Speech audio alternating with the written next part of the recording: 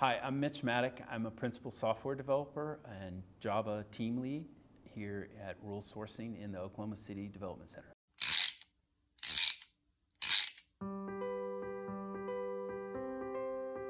We started splitting stuff up into much smaller services, that's hence the name, as opposed to kind of fat soap style services where you basically just take an application, maybe change it to a few soap services. Instead, we have many versions of services, which is great. You split them all up, but now you have the potential for many more versioning problems because you don't have 5 services, you have 50. When we break up these monolithic applications, it's been done historically, it's kind of what we're still going through, right? Microsoft Word is being split up into Office 365 and all these different services.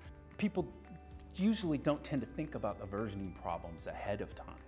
And if you build that into the architecture of the application or the service, then it's much easier and end up with much cleaner code.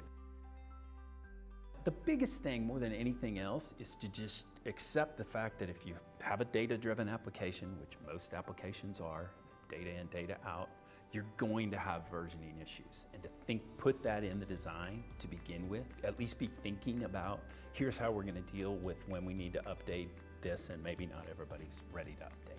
Putting it in the design to begin with is the key. Very low cost. The testing's simple, the flow of the application is going to be the same because that versioning is already baked in there. There's just lots of spots where it does that. It's going to save a lot of money and a lot of time in the long run, I think, because there comes a point down the road where someone says they're ready to upgrade, someone else isn't ready to upgrade, and then it becomes a big technical problem.